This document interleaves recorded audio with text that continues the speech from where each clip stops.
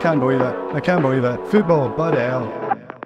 Welcome back to FPL Bloody Hell, and it is a bloody frustrating game week for FPL managers everywhere. Just red flags. Doing decent so far, coming in from almost 2 million to I think just about 100k. But I potentially have 6 players who aren't available. I mean, I have Lascelles who pretty much won't play, Taylor won't play. I'm sure a lot of managers have these confusions. Some of you made your moves early last week, got your City players in. Good job. You probably can avoid taking big hits over here. So for the ones who are in my position, hopefully you get some help from this episode. We'll obviously discuss captaincy as well, what I think we should do for transfers and why I don't think it's a good game week to wildcard. I mean, it's not like a wildcard will not succeed. It's not the absolute worst, but we don't have the information, and I'm sure you've heard this from a lot of other content creators as well, but that's what I feel too. We don't have the information yet, and I think holding out will potentially prove more beneficial over the next couple of game weeks once we know the blank game week schedule, right?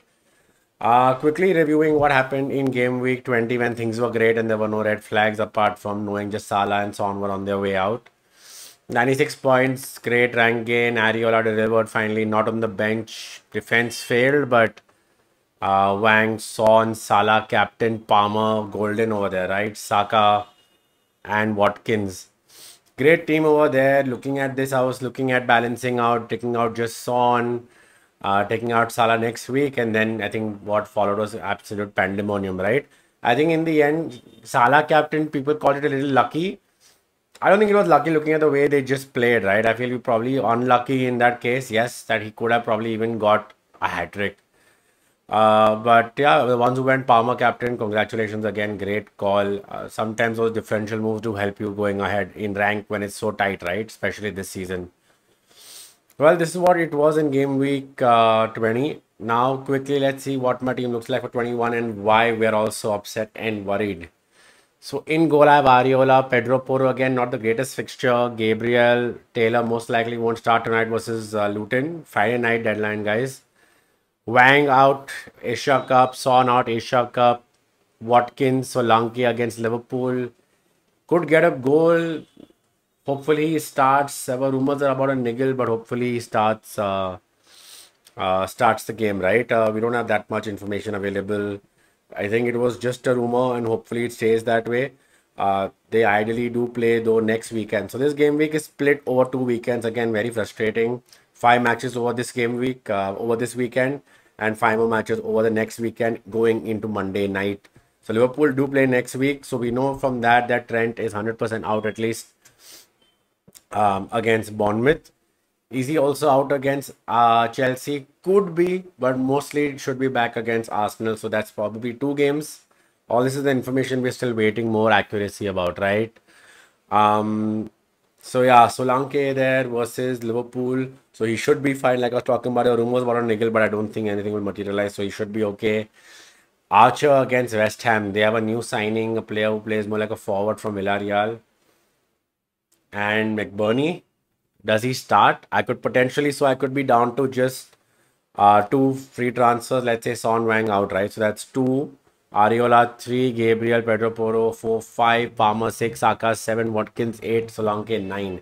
I could be down to 9 players despite taking 2 free transfers. Even if I do take a hit over here, leave Taylor on my bench, get somebody in for Trent or Salah, I could still be playing only with 10 players. -4 and only 10 players, -8 everyone plays. Do I want to take a -8? I'll tell you why I don't like wildcarding this week. I don't even know if with -8 I want to take Salah out and Trent out. Salah comes back, let's say game week 25, 26. You definitely want Trent to come back into your team when he's starting. Can get you points against Chelsea and Arsenal as well. Very interesting, dilemma for me over there, and dilemma for every manager here. It's not something that can take for granted so easy that it's a easy -8 or easy on the wild card. I mean, if you were wild carding, I would definitely say take Salah and Trent out technically, because then a wild card would be absolutely wasted, right? Not maximizing it right now. But that's what doing that is not making me very easy. So, which is why I'll hold off on the wild card 90%, 95%. I always say that 5% dot because sometimes closer to deadline, you do not know what is going to happen. Okay. So yeah, these are all the dilemmas that we have. So even if I take a -8, then I have a potential starting 11 there, from which I think I would still keep. I don't know, would I keep Trent 1 week? Will I be Salah 1 week? It depends on what players do you want. What players are the ones you go for, right? So we'll move on to the transfer page and see what are the viable players this week. It's worth to note before we look at that what the confusion about is, if you haven't already seen it, if you are not on Twitter very active, there could be potential double game week in game week 25, because 26 could be a blank game week where Chelsea and Liverpool, if they go through in the Carabao Cup final, they will be missing that game. Which also means that Spurs will blank, because that's the fixture between between Chelsea and Spurs, which is supposed to be that fixture, family fixture that weekend.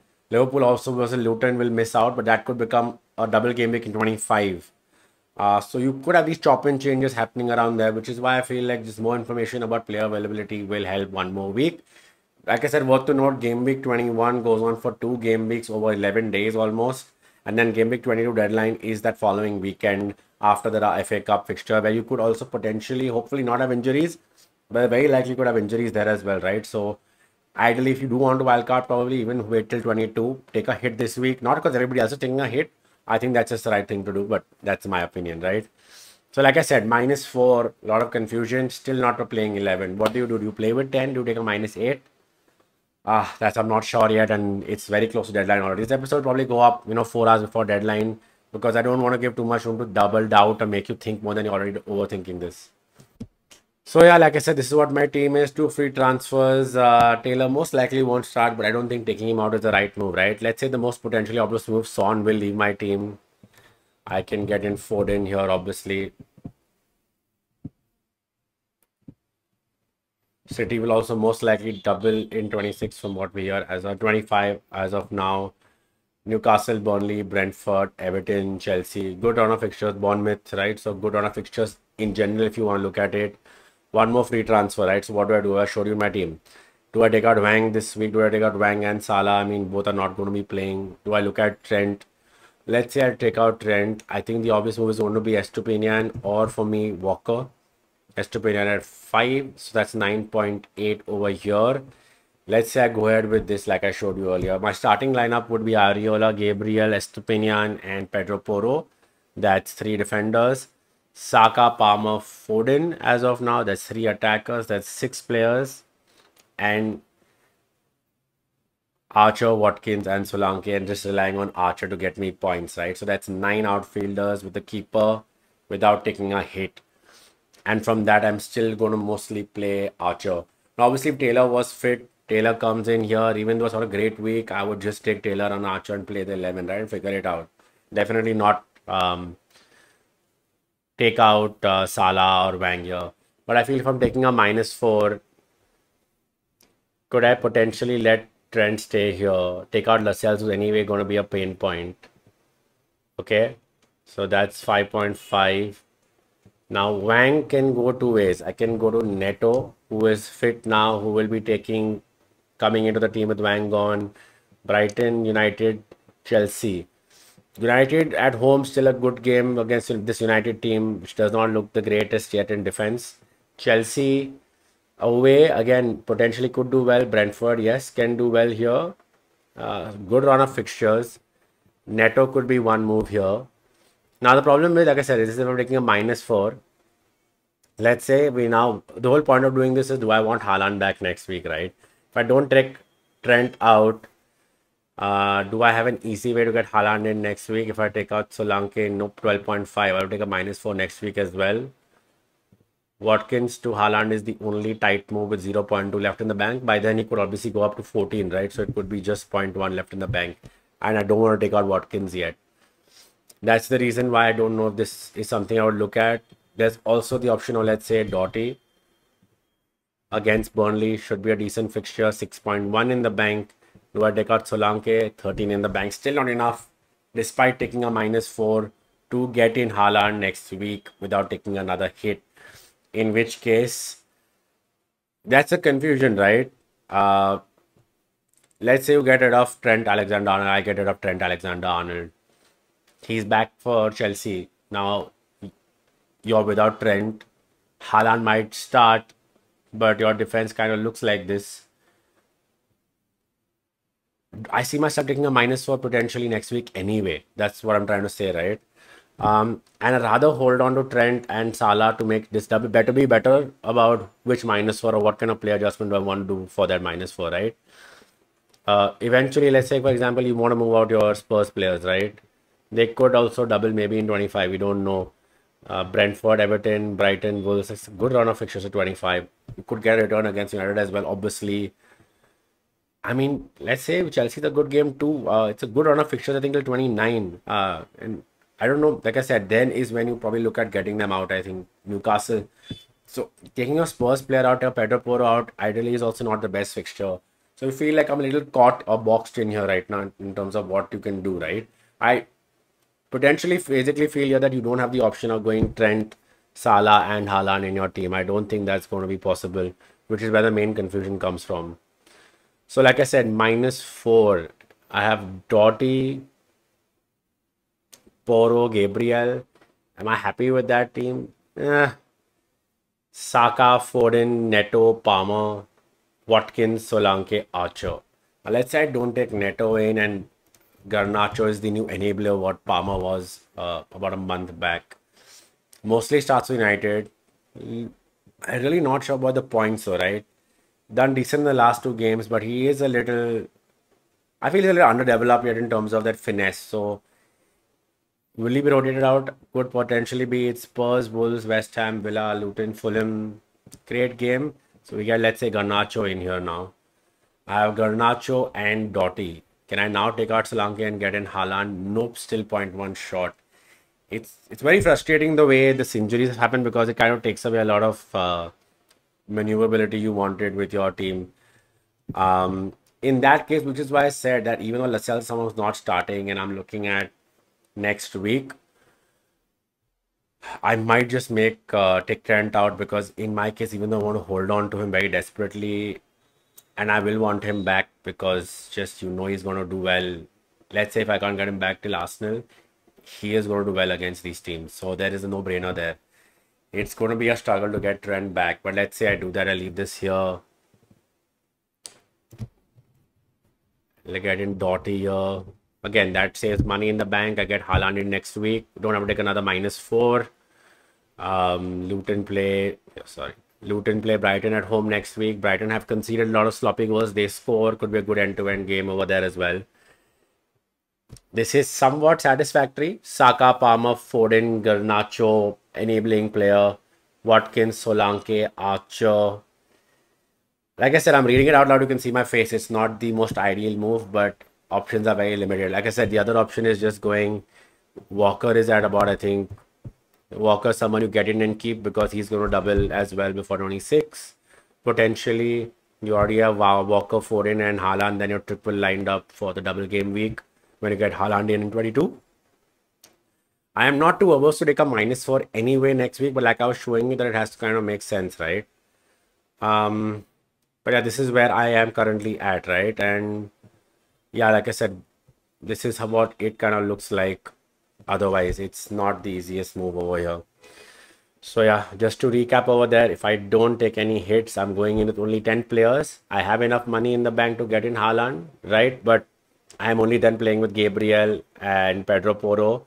2 defenders, keeper, Areola, Saka, Palmer, Foden, Garnacho or Neto, Archer, Watkins and Solanke. So 2 free transfers, 10 players, -4, fill in the team of sort. -8, get a balanced team, but are these the players I even want taking the hit, right? Are these players going to make up for the -8? I mean, potentially yes, because I'm getting them in for players who will get 0 points, right? Normally you say the player starts to get at least 2 points over there, but these are the doubts right now.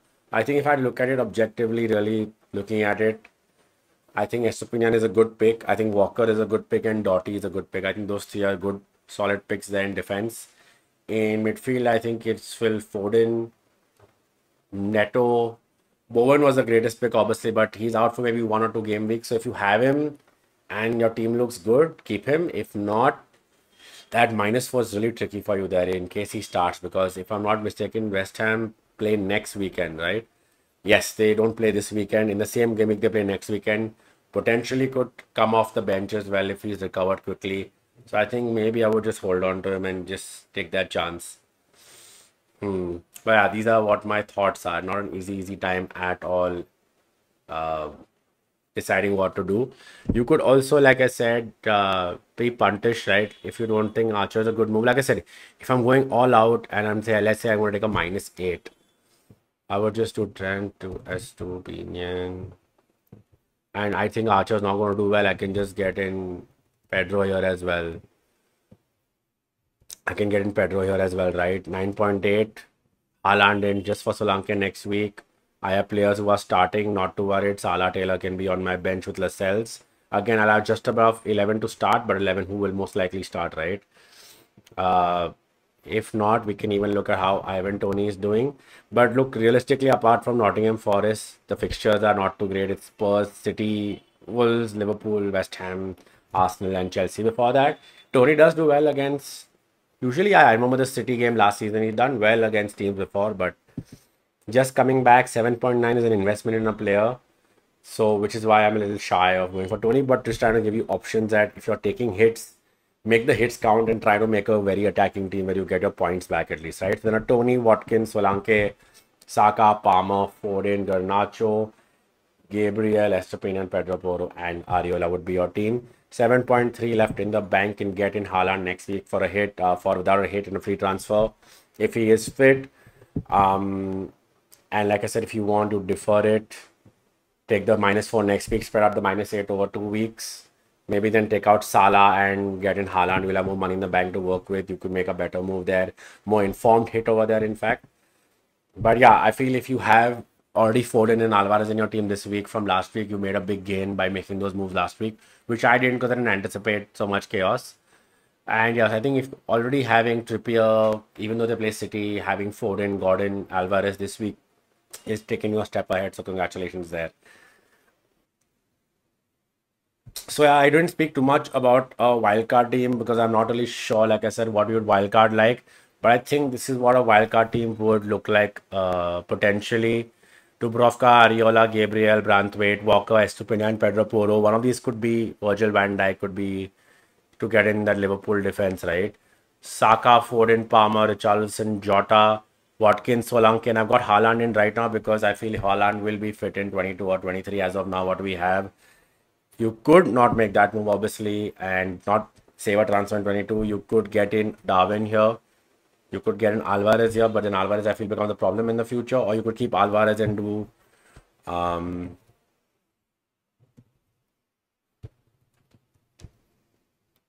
Alvarez comes in over here. You do Solanke to maybe, Haaland in the future. That is potentially a move as well. You'll have money left in the bank potentially because there's no Salah, there's no Trent here. Enough money here. You could also, let's say, potentially going ahead. I mean, Pedro Porro is good. I don't think you can do Trippier here in this team and go for Haaland. It'll be very tricky. And I think it'll be up too much money parked on the bench. But potentially you could do wildcard something like this. We know City have decent fixtures. Palmer has decent fixtures till game week 23. Liverpool could get attacking returns against them, right? With Salah still not coming back. Trent potentially still injured. No Endo, no fixed left back. You could have potentially attacking targets there. Wolves could be a tough game, but like I said, there's potential here till Crystal Palace, is my opinion. Saka obviously stays there. Jota could be that player coming in differentially. If you don't want to do Darwin and Jota, you have Alvarez here. If you get Darwin in here, this could, like I said, be Neto, could be Bowen. Put Bowen on your bench. You have enough in defense to start and change your formation to, a 3-4-3. A lot of maneuverability over here. But again, while this team is looking good, I can't really complain about this team. Haaland, let's say Haaland comes in here. I have money in the bank. I want to get Salah back in over here. Right?